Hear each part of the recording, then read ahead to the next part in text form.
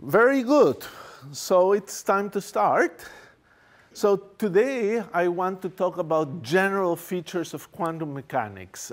Quantum mechanics is something that takes some time to learn, and we're going to be doing some of that learning this semester. But I want to give you a perspective of where we're going, what are the basic features, how quantum mechanics looks, what's surprising about it, and introduce some ideas that will be relevant throughout this semester and some that will be relevant for later courses as well. So it's an overview of quantum mechanics. So quantum mechanics at this moment is almost 100 years old. Officially, and we will hear, this year we're celebrating 2016, we're celebrating a centenary of general relativity. And when will the centenary of quantum mechanics be? I'm pretty sure it will be in 2025. Because in 1925, Schrödinger and Heisenberg pretty much wrote down the equations of quantum mechanics. But quantum mechanics really begins earlier. The roots that led to quantum mechanics began in the late years of the 19th century with work of Planck, and then at the beginning of the century with work of Einstein and others, as we will see today and in the next few lectures. So the thoughts, the puzzles, the ideas that led to quantum mechanics begin before 1925, and in 1925 it suddenly happens. So what is quantum mechanics? Quantum mechanics is really a framework to do physics, as we will understand. So quantum physics has replaced classical physics as the correct description of fundamental theory. So classical physics may be a good approximation, but we know that at some point it's not quite right. It's not only not perfectly accurate, it's conceptually very different from the way things really work. So quantum physics has replaced classical physics, and quantum physics is the principles of quantum mechanics applied to different physical phenomena. So you have, for example, quantum electrodynamics, which is quantum mechanics applied to electromagnetism. You have quantum chromodynamics, which is quantum mechanics applied to the strong interaction. You have quantum optics, when you apply quantum mechanics to photons. You have quantum gravity, when you try to apply quantum mechanics to gravitation, and that, why the laughs? And that's what gives rise to string theory, which is presumably a quantum theory of gravity, and in fact a quantum theory of all interactions, if it is correct, because not only describes gravity, but it describes all other forces. So quantum mechanics is the framework, and we apply it to many things. So what are we going to cover today? What are we going to review? Essentially, 5 topics. 1, the linearity of quantum mechanics. 2, the necessity of complex numbers. 3, the laws of determinism.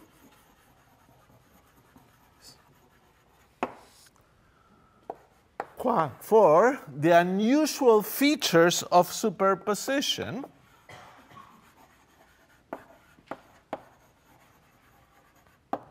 5 usual. And finally, what is entanglement?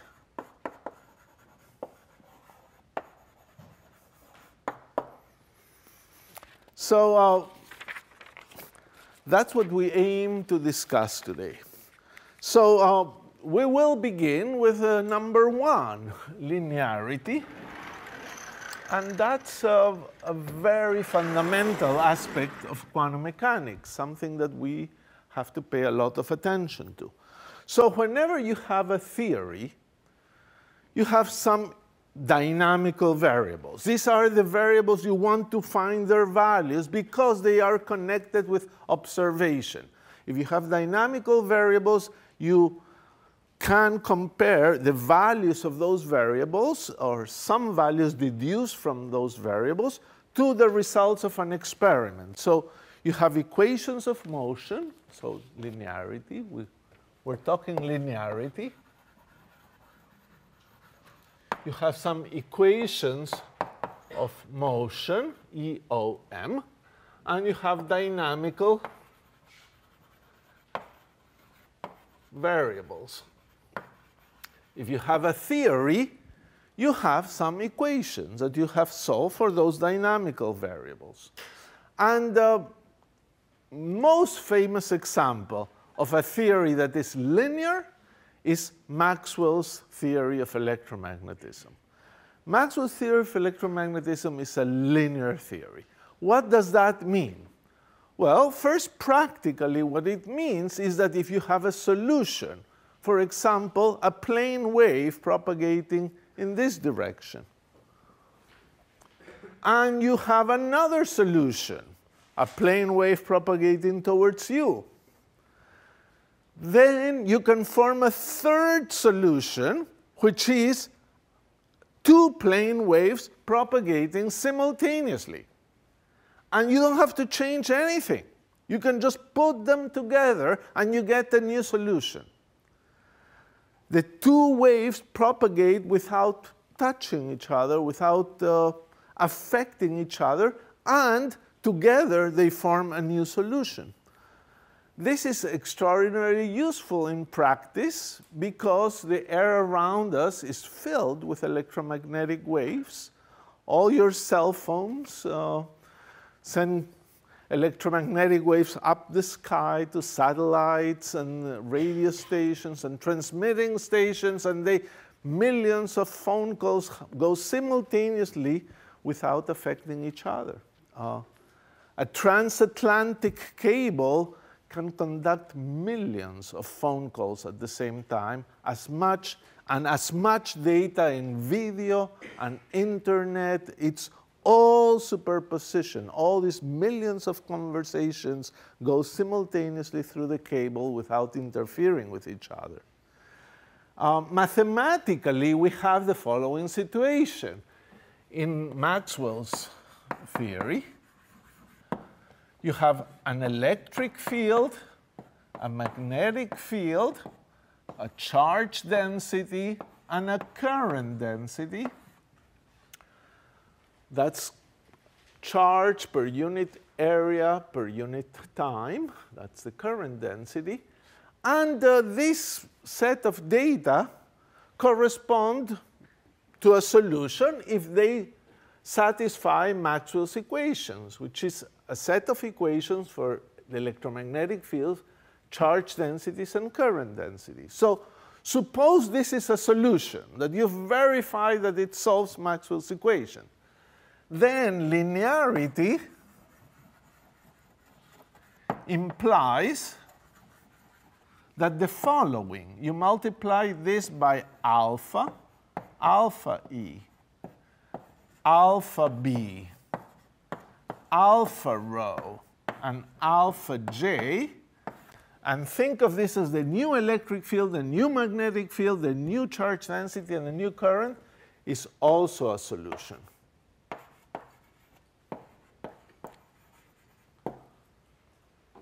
If this is a solution, linearity implies that you can multiply those values by a number, a constant number, A alpha being a real number. And this is still a solution. It also implies more. Linearity means another thing as well. It means that if you have two solutions, E1, B1, rho 1, J1, and E2, B2, rho 2, J2, if these are two solutions,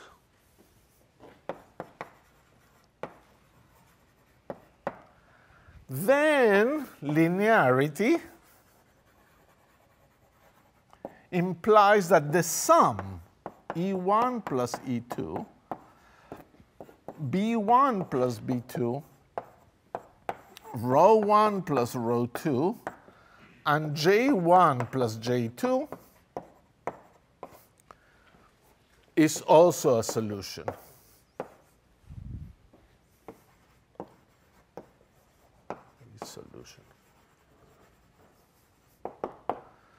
So that's the meaning, the technical meaning of linearity.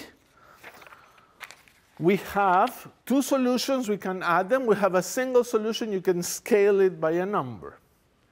Now, I have not shown you the equations and what makes them linear, but I can explain this a little more as to what does it mean to have a linear equation. Precisely, what do we mean by a linear equation? So a linear equation, and we write it schematically. We try to avoid details. We try to get across the concept. A linear equation, we write this L u equal 0, where u is your unknown, and L is what is called the linear operator. Something that acts on u. And that thing, the equation, is of the form L on u equals 0. Now, you might say, OK, that already looks to me a little strange, because you have just one unknown, and here we have several unknowns. So this is not very general. And you could have several equations. Well, that won't change much. We can have several linear operators if you have several equations, like L1 on something, L2 on something, all these ones equal to 0, as you have several equations. Or you can have several u's or several unknowns, and you could say something like you have L on u, v, w equals 0, where you have several unknowns. But it's easier to just think of this first, and once you understand this, you can think about the case where you have many equations. So what is a linear equation? It's something in which this L, the unknown can be anything, but L must have important properties. As being a linear operator will mean that L on A times U, where A is a number, should be equal to A LU, and L on U1 plus U2 on two unknowns is equal to LU1 plus LU2. This is what we mean by the operator being linear. So, if an operator is linear, you also have L on alpha U1 plus beta U2. You apply first the second property, L on the first plus L on the second. So this is L of alpha U1 plus L of beta U2. And then using the first property, this is alpha L of U1 plus beta L of U2. And then you realize that if U1 and U2 are solutions, which means LU1 equal LU2 equals 0, if they solve the equation, then alpha U1 plus beta U2 is a solution. Because if LU1 is 0 and LU2 is 0, L of alpha U1 plus beta U2 is 0, and it is a solution. So this is how we write a linear equation. Now, an example probably would help. If I have the differential equation du dt plus 1 over tau u equals 0, I can write it as an equation of the form Lu equals 0 by taking L on u to be defined to be du dt plus 1 over tau u. Now, it's pretty much, I haven't done much here. I've just said, look, let's define L acting on u to be this, and then certainly this equation is just Lu equals 0. The question would be maybe if somebody would tell you, how do you write L alone? Well, L alone, probably we should write it as d dt without anything here, plus 1 over tau. Now, that's a way you would write it to try to understand yourself what's going on. And you say, well, then when L acts on the variable u, the first term takes the derivative, and the second term, which is a number, just multiplies it. So you could write L as this thing. And now it is straightforward to check that this is a linear operator. L is linear. And for that, you have to check the two properties there. So for example, L on AU would be d dt of AU plus 1 over tau AU, which is A times du d tau plus 1 over tau u, which is ALU. And you can check, I asked you to check the other property. L on u1 plus u2 is equal LU1 plus LU2. Please do it.